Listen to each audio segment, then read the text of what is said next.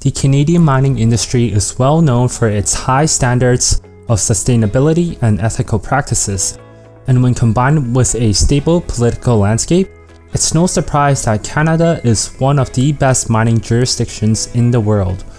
Canada also has a diverse set of minerals, and therefore there are many types of mines you can work at in Canada, and here are 8 examples of these mines.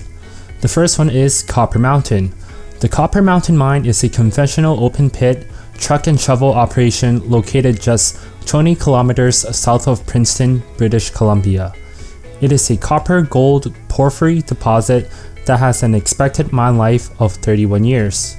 Copper Mountain is proud of its commitment to achieve Mining Association of Canada's towards sustainable mining standard, including having the AA tailings management rating in early 2020, which is the second highest level rating a mining company can get.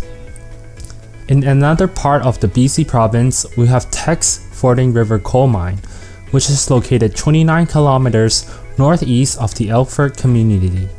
The coal mine here is used to produce metallurgical coal, which is an essential ingredient in steel production.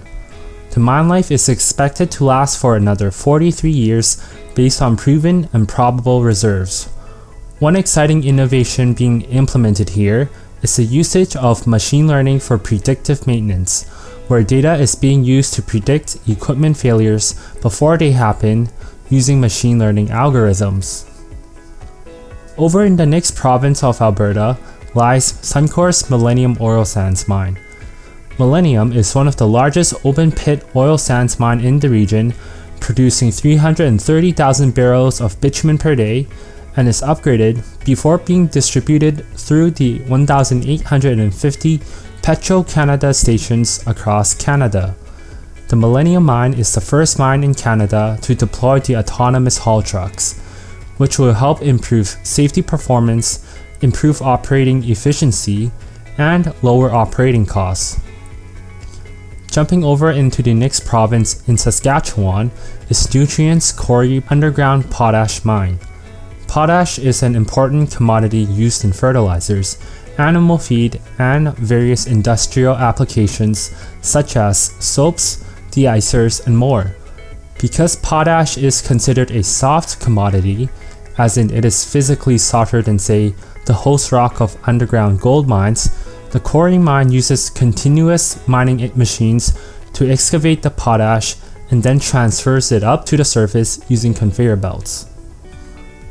Also in Saskatchewan is the world's highest grade uranium mine, which is Cameco's Cigar Lake. As you may have guessed, the uranium mine is used to power nuclear reactors around the world to generate carbon-free electricity.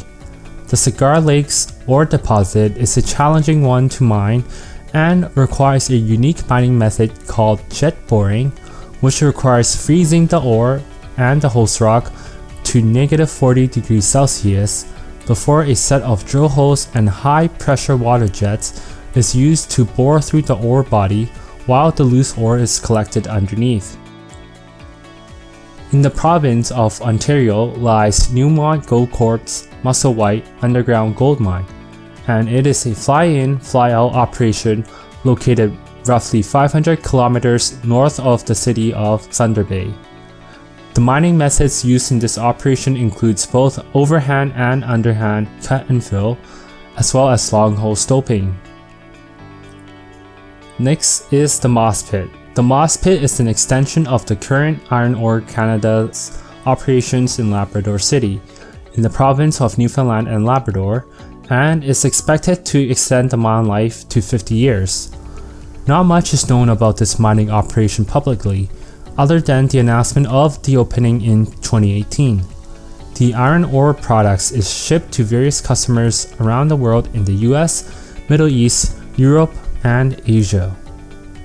Lastly, heading up north is the Diavik Diamond Mine, located 305 kilometers northeast of Yellowknife in the Northwest Territories.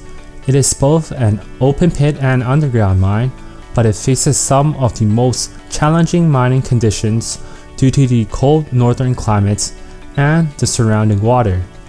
This diamond mine also boasts a hybrid wind diesel power facilities, which offsets Diavik's diesel use by over 26 million liters and reduced the overall greenhouse gas emissions by 73,000 tons since 2012.